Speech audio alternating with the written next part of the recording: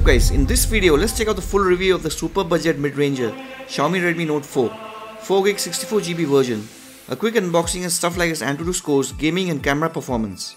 So let's get started.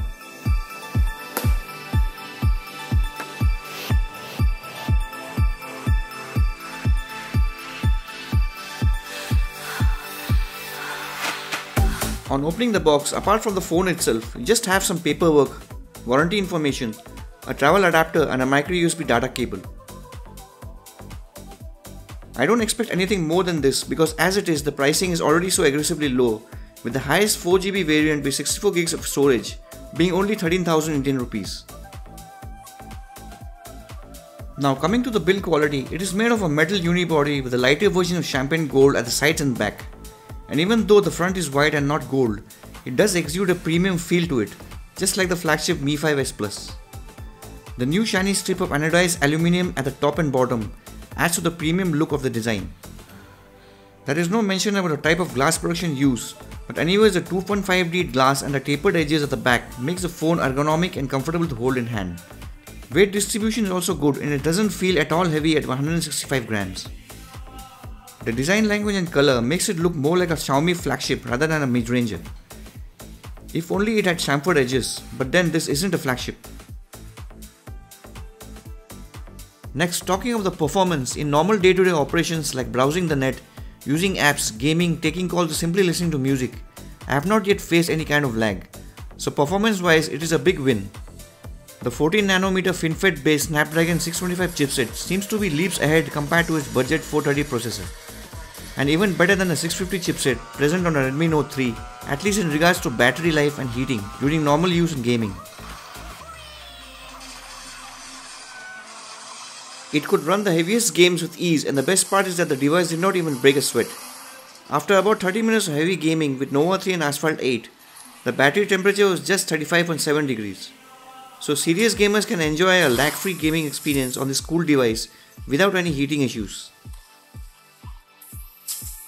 The 1080p display quality is very decent with good viewing angles, and there is no issue of outdoor visibility in daylight conditions. We just need to turn on auto brightness. The battery life is nothing short of awesome.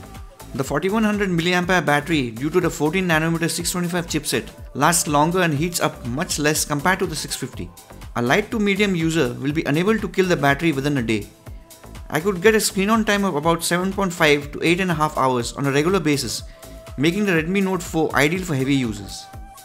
The sound quality while making or receiving calls is clear and audible.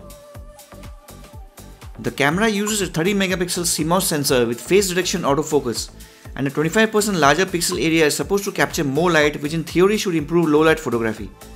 So let's have a look at some photos and video footage to check out if the camera is actually better than the Redmi Note 3.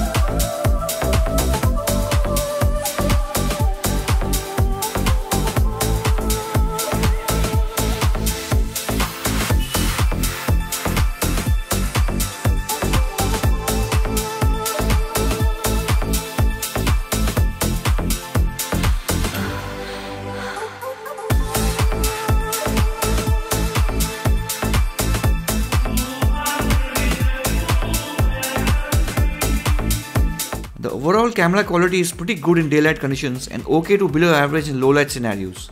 And as a rule, you can't expect a smartphone to take DSLR-like photos in low light because of the small form factor and tiny sensor. You can expect acceptable low light photography only from the likes of some flagships like the Google Pixel or iPhone 7. And as you saw in the sample video footage, you can get some very decent video quality.